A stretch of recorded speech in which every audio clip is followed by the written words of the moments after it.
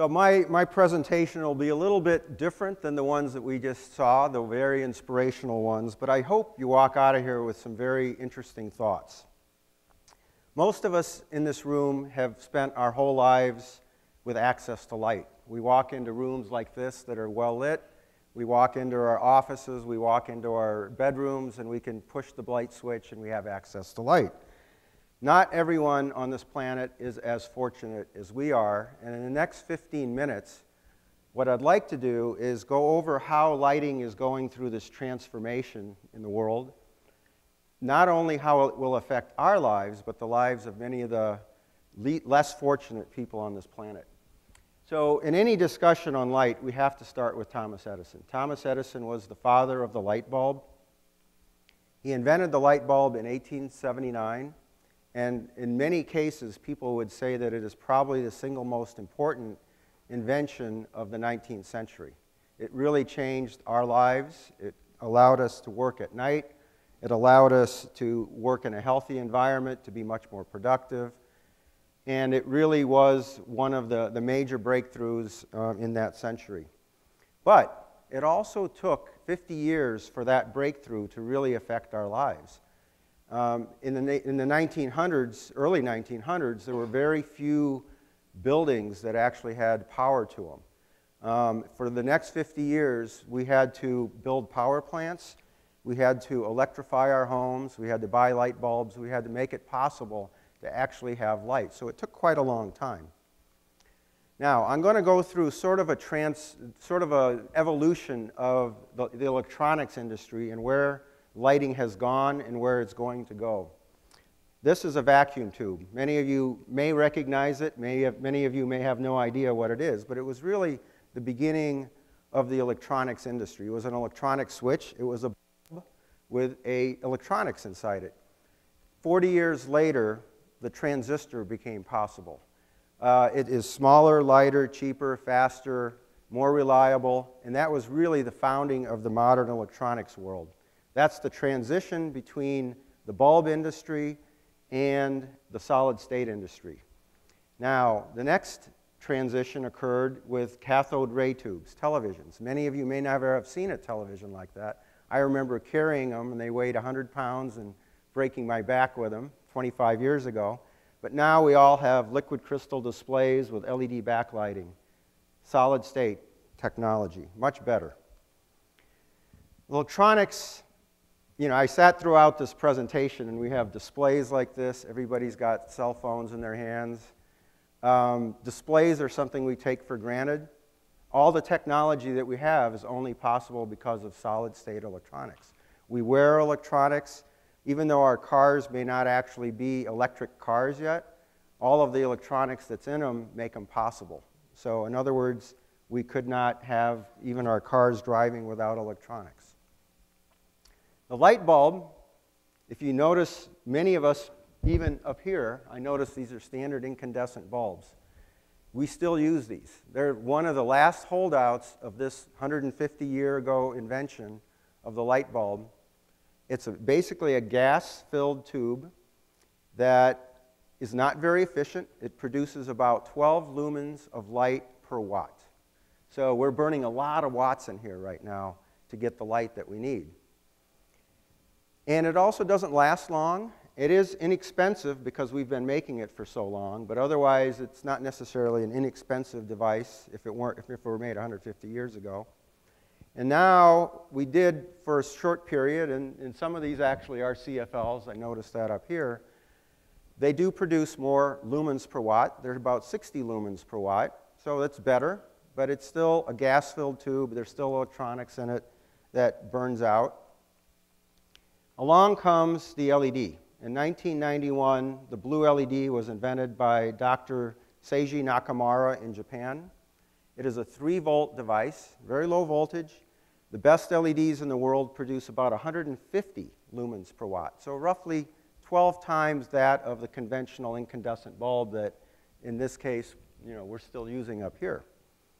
The way that white light actually is used or made out of a blue LED is they put a yellow phosphor over it. So in this video, the picture that you see behind me actually has a yellow phosphor coating over the blue LED, and it causes the light to be a broader spectrum, which causes us or allows us to have white light. The problem with an LED light bulb, as we know it today, when you go into a Home Depot and buy one, it still looks like a regular bulb. And the reason that they're made that way is the fact that they have to be run on 120 volt AC. But yet, a DC LED is 3 volts, so it's not very practical to run it. So what they have to do is they have to put a power supply inside the LED to convert that 120 volts AC into a 3 volt DC device. And that electrolytic capacitor that is on that power supply has a life of 3,000 to 5,000 hours. Yet when most of us read the label on the top of the box, it'll say LED will last 35,000 hours. There's a disparity there. So unfortunately, when we go buy those bulbs, they're not going to last as long as they're saying they will, but you will have forgotten where you bought it, and you want a new one and all that, so don't worry about it. It's still the right thing to do, because that same light bulb, which you needed 60 watts for in the conventional one, only needs about 7 or 8 watts. So it's still the right thing to do. Having said that, what is the answer? The answer ultimately is low voltage lighting. How do we light our lights in our buildings using low voltage? And there's going to be a transition that will occur. And what you see here is a little light source. And this is where I'm going to ask my volunteer to come up. This is the same thing that you see on the screen. This is just an example of a low voltage light source. It's 24 volts across here. It's safe. Don't worry about touching it. See those little light sources there? Take those and put them on. That's a 60 watt light bulb. It's using 9 watts. And this is a horticultural light. It uses, we're going to talk about that in a little bit, but this is using blue and red light that makes plant absolutely go crazy. So was that easy to do? Yep. Was it fun? Yep. Sort of?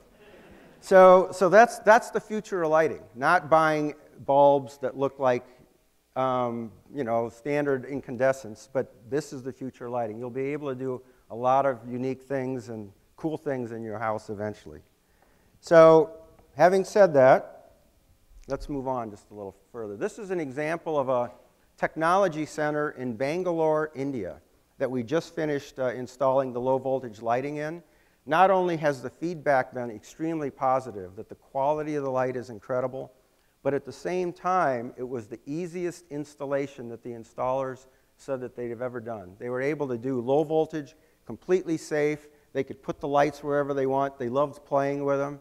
I mean, it was almost incredible to watch the installation go up.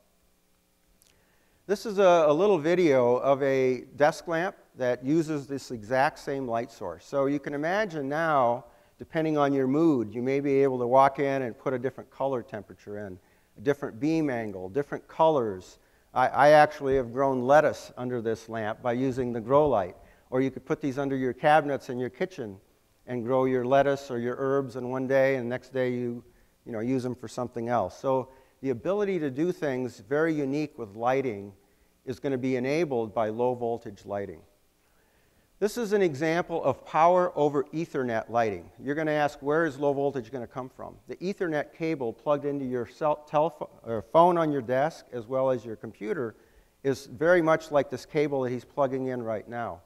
We're going to be able to put sensors into the phone. We're going to be able to control it with our iPhone apps. We're going to be able to set profiles.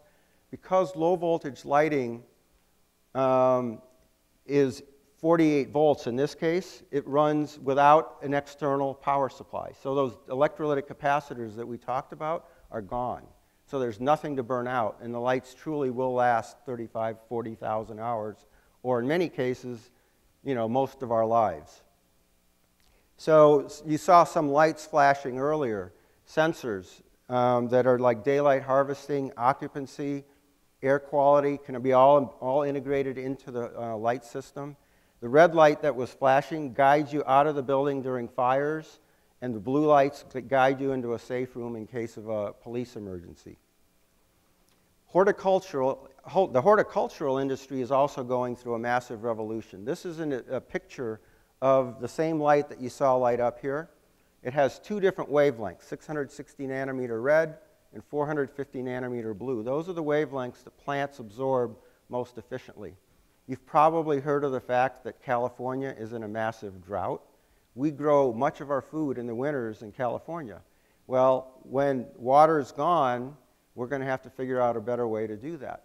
You can grow food with 1/10 of the water using indoor horticultural vertical gardens than you can in outside gardening or outside, large growing systems.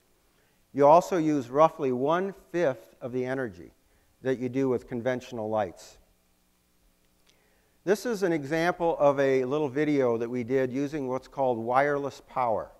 This is a light source very much like this one, but it's got a wireless power source in it that allows you to actually pick it up and move it, and now you can put light anywhere. It's not something that's commercially available yet, but can you imagine that you can just take light and put it on the wall, on the ceiling, anywhere you'd like?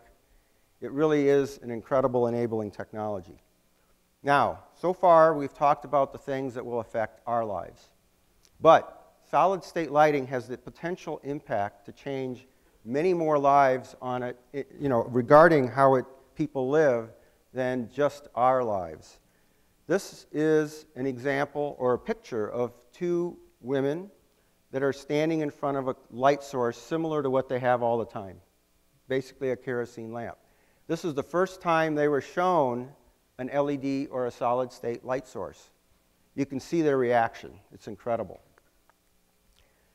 There's a company in Illinois called Watts of Love that we've worked with very closely, and they've developed some light sources. The one in front is for doctors and midwives. The ones in the back are for people who basically do not have any access to electricity. They're giving these lights to people, and their lives completely change. They're able to charge them with a solar panel during the day, and then they can recharge their cell phones. Just like all of us, cell phones are becoming common there, but they can't recharge them using the grid system because they don't have access to the grid. So this allows them to basically be more productive, stay in contact, but allows them to work at night. And here's a statistic from the World Bank that I think you will realize how important this is when you really, really think about it. Light is the fastest way out of poverty. If you don't have light, not only are you spending a good portion of your income on kerosene, you're also not productive at night. You're not able to study at night. You're not able to work at night.